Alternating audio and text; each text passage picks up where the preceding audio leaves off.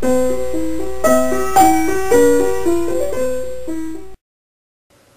is Leonard Evans introducing the first of two parts based on a presentation I gave to a technical meeting in late 2005.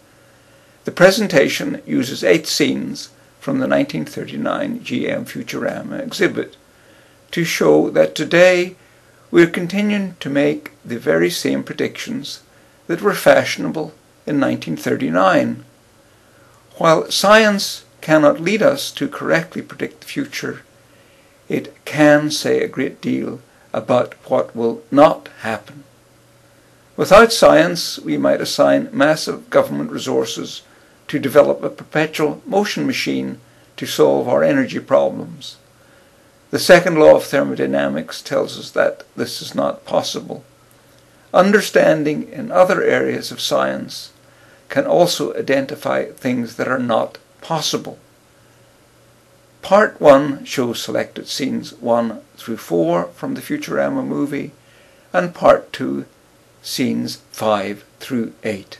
A continuous, higher resolution version of this presentation is available on my website scienceservingsociety.com.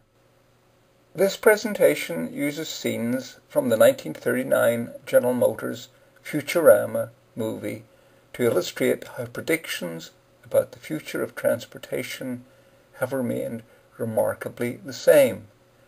Things keep getting predicted time and time again that simply do not happen. The presentation was given at a meeting focused on the federal government's latest effort to apply technology to improve traffic efficiency and safety. There have been earlier efforts with different acronyms. However, there seems to be no desire to provide any evaluation of what safety changes resulted from prior expenditures. Apart from the historical movie scenes, the presentation derives mainly from the ideas that are described in greater depth, detail, and with documentation in my book, Traffic Safety. The word expectations in the session title looks remarkably like the word predictions. I have indicated, somewhat lightheartedly, a reluctance to make predictions, especially about the future. However, I am prepared to share with you predictions of transportation 21 years into the future. These are not mine, but those of my former employer, General Motors. They are predictions for the far-off year of 1960, made in 1939. They formed the basis of the hugely popular GM Futurama exhibit at the 1939 World Fair. Large numbers of people lined up for long periods to be transported in moving carriages through a model representing an estimate of what the world would look like in that far-off year of 1960. We will be seeing 8 short scenes from the total Futurama movie. The entire movie lasts 15 minutes, with an additional 7-minute black and white introduction. Like its much more famous 1939 movie, The Wizard of Oz, the present day is represented in black and white, and the imagined world in colour. The phrase, in the far-off year of 1960, or equivalent, occurs about once per minute. Let me set you a secondary task. Observe the percent obese in the 1939 crowd scenes. Obesity has become a major national public health problem. Regrettably, we tend to approach it, as we do so many problems, by invoking what might be called technobabble. We keep hearing terms like genes and metabolism, not to mention the plethora of products sold to an all too gullible and unknowing public. Clearly, the genetic and metabolic composition of our nation has not changed dramatically in the last 70 years. False claims about the origins, nature, and cures of both obesity and traffic crashes do immense harm. Now let's see the first scene from the Futurama movie.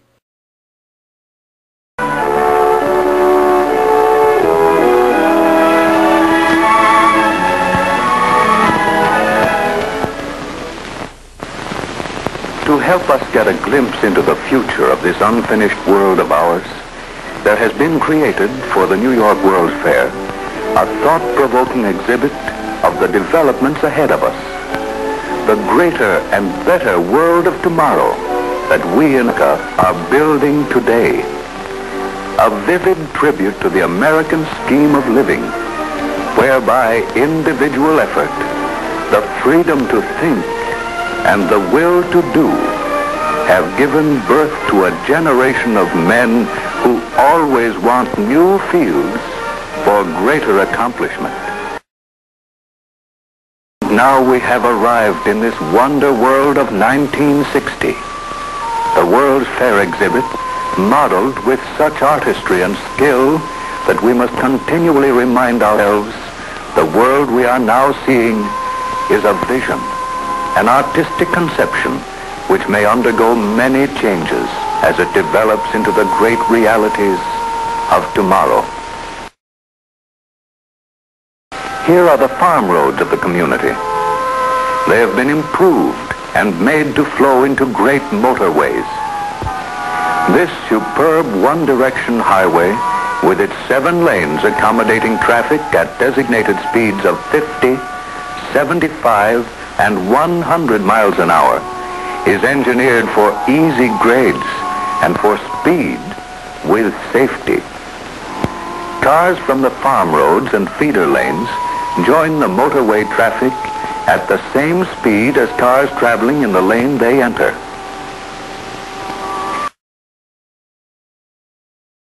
Here is a highway intersection, highway engineering at its most spectacular. Traffic may move safely and easily without loss of speed. By means of the ramped loops, cars may make right and left turns at rates of speed up to 50 miles per hour. Elevated and depressed are the turning off lanes. There is no interference from the straight-ahead traffic in the higher speed lanes. The motorist of 1960 finds this intersection safe and efficient. The two-directional traffic of the motorway, which merged at the intersection, separates again. The highway surface is automatically lighted by continuous tubing in the highway safety curbing, which evenly illuminates the road surface. What's this just ahead? An amusement park, 1960.